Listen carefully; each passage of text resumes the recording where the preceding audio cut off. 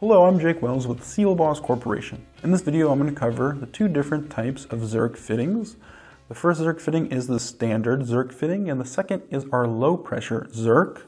In reference to the anti-return ball and spring valve in the tip, the low pressure is going to have a weaker spring for any low pressure injection applications, allowing that material to enter into the crack through the packer at a lower pressure.